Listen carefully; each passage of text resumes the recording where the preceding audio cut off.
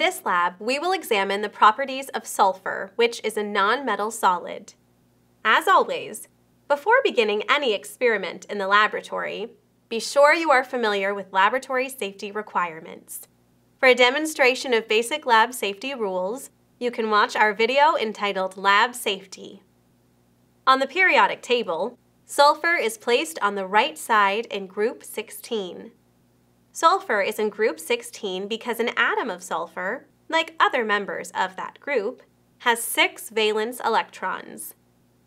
The atomic number of sulfur is 16, which means that an atom of sulfur has 16 protons and 16 electrons. The density of the most common form of solid sulfur is 2.07 grams per cubic centimeter, which makes it about twice the density of water. Sulfur exists in more than one elemental form. Elemental form refers to a single atom of an element, or to a molecule consisting of atoms of only one element.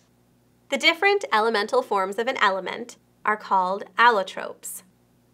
An allotrope is a chemical substance in the same physical state, but with differing arrangements of atoms or molecules.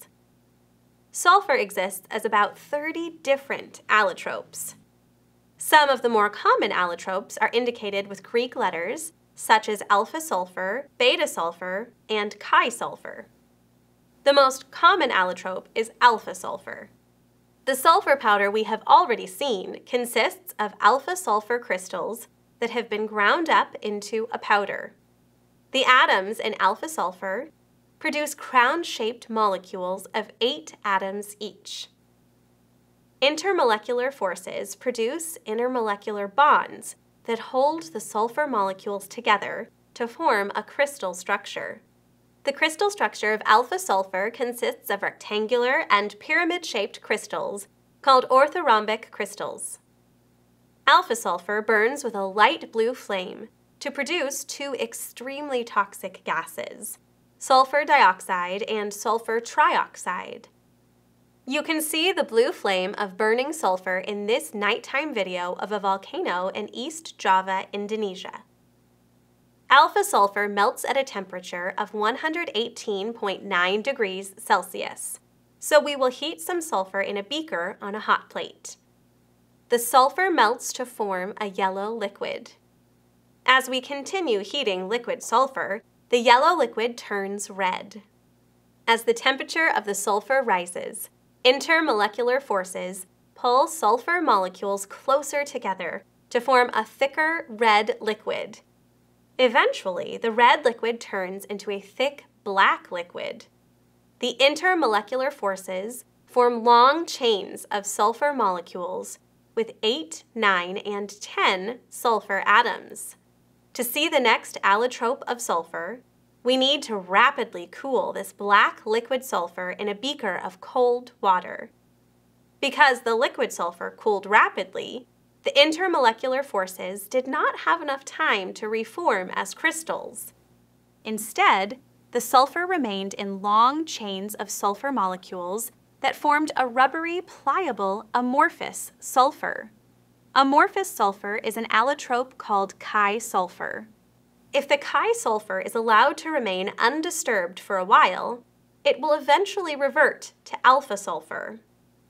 The last allotrope of sulfur that we will examine is beta sulfur. Beta sulfur crystals are long, thin crystals called monoclinic crystals. To see beta sulfur crystals, we start with 250 milliliters of an organic solvent called dimethylbenzene. Dimethylbenzene is flammable and mildly toxic, so this part of the experiment must be performed under a fume hood. To aid us in this part of the lab, we will use a magnetic stirrer with a stir bar. An electromagnet in the base of the stirrer will cause the stir bar to rotate rapidly, so the contents of the beaker will be constantly and evenly stirred. Next, we pour in the 250 milliliters of dimethylbenzene and add 25 grams of alpha sulfur. The base of our stirrer also contains a heater. which we will use to heat the dimethylbenzene to 85 degrees Celsius. Now, we switch on the heater and the stirrer. It will take several minutes to dissolve all the sulfur. While we wait, let's talk about some sulfur compounds. Sulfur is a reactive nonmetal that forms compounds with many other elements. As we mentioned earlier, sulfur reacts with oxygen to form gases, such as sulfur dioxide and sulfur trioxide. Both of these gases are toxic industrial waste products. Sulfur also reacts with oxygen to form sulfates, such as calcium sulfate, copper 2 sulfate, and iron 2 sulfate. Sulfuric acid is a strong acid made from sulfur. This common laboratory acid is used to process numerous other chemical compounds. If sulfuric acid is added to sucrose, which is a form of sugar, the acid causes the sucrose to decompose into carbon, hydrogen, and oxygen. Watch what happens. As soon as the elements separate, the hydrogen and oxygen atoms recombine in a ratio of 2 hydrogen atoms for every 1 oxygen atom to form water. The chemical reaction produced enough heat to cause the water to boil away, leaving only a residue of black carbon. Sulfur also combines with most metals to form metal sulfides. A common metal sulfide is iron 2 disulfide, which is also known as pyrite. Pyrite has been called fool's gold since it has been mistaken for gold. The synthesis reaction of zinc and sulfur produces zinc sulfide. To synthesize zinc sulfide, we mix 25 grams of zinc with 50 grams of sulfur in this beaker. The synthesis reaction will be conducted outside, for reasons that will soon be apparent. To safely ignite the mixture, we will use 2 sparklers like the ones used for fireworks on holidays. We dump the mixture onto these fire bricks. Now we ignite the sparklers and move to a safe distance. As the chemical on the sparkler burns down, it ignites the mixture of zinc and sulfur. Let's watch the reaction again in slow motion. As we can see, the synthesis of zinc sulfide is quite exothermic. The reaction produces zinc sulfide powder, which is a white powder used as a pigment in paints. We can see some clumps of zinc sulfide that were formed by the reaction. The exothermic property of sulfur is also evident when it is mixed with potassium nitrate and charcoal, which is an allotrope of carbon. You may know this mixture as gunpowder. Gunpowder is an explosive substance that must be handled with care. When we ignite gunpowder in the open air, the mixture burns quickly, but not explosively.